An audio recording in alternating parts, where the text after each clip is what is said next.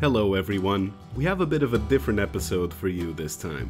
For this release I decided to cram together The Lords of Midnight and Doomdark's Revenge. The reason for this is that both games are built on the exact same mechanics with some tweaks to the storyline. These games are the brainchildren of Mike Singleton and were originally released for the ZX Spectrum in 1985. Wait a second, Vincent, I hear you ask.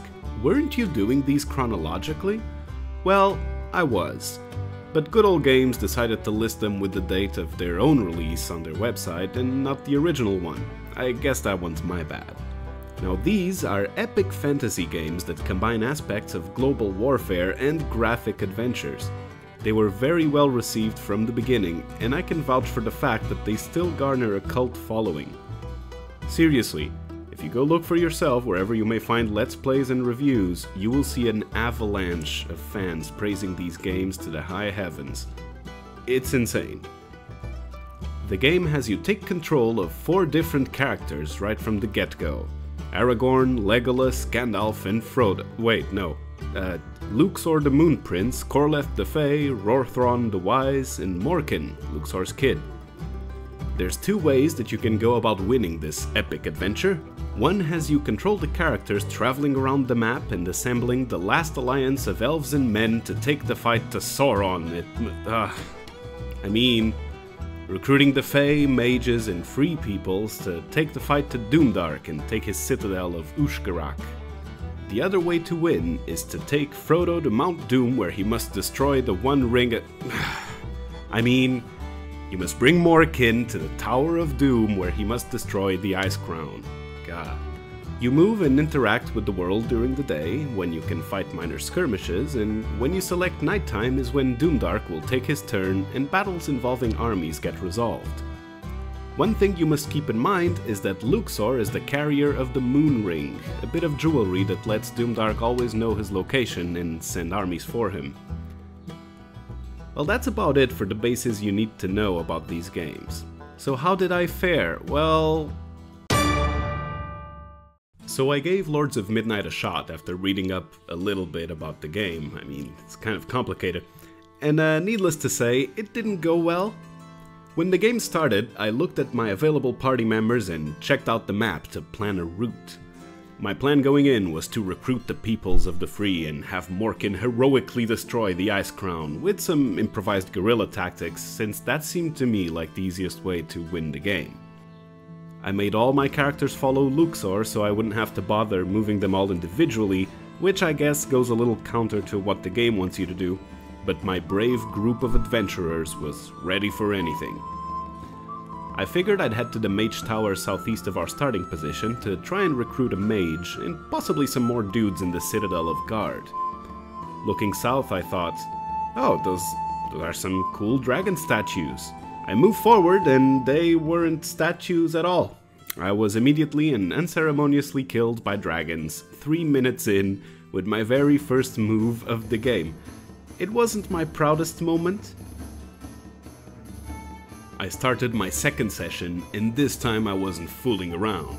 I looked at the map to get my bearings, had everyone follow Luxor, and the adventure was off.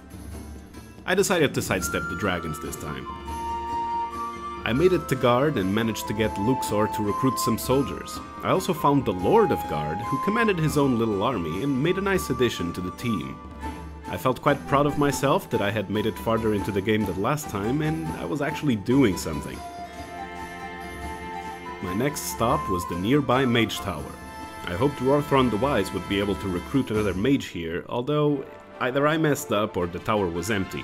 There was no magical firepower to be had, I couldn't add another mage to our growing army, and so we moved on.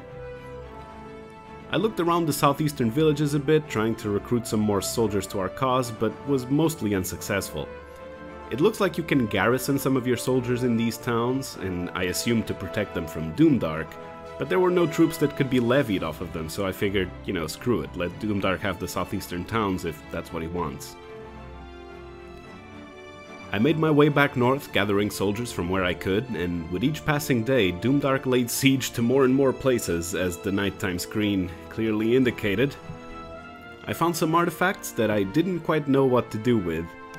One thing that I had read about was that Corleth the Fae would be able to recruit other Fae from wooded areas, so I tried to make my way to some woods hoping to find some magical pixie allies. The armies of Doomdark were already in the center of the map, which I thought was quite rude. I tried to sidestep them like I did with the dragons, because I seriously doubted my armies would be able to stand up to a stiff breeze, let alone over 1,000 mounted warriors. I made it to Thrall, and I could see woods in the distance, but the armies of Doomdark had me pretty much surrounded.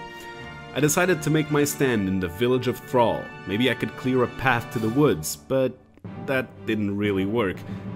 Doomdark's armies decided to encircle me, and the siege of the village of Thrall had begun. I lost nearly all my soldiers in the first skirmishes and couldn't leave the village with the battle unresolved.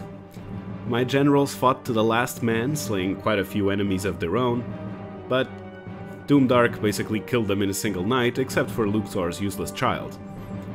Father and son stood over the village of Thrall to make their last stand. Could this be the moment where the bonds of family would overcome the forces of darkness? Well, as the last night passed, Doomdark killed Luxor's good-for-nothing son.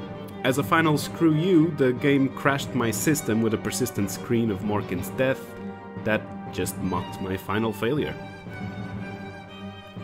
Even though I terminated the process, I had no choice but to restart my system completely, which is one of my triggers.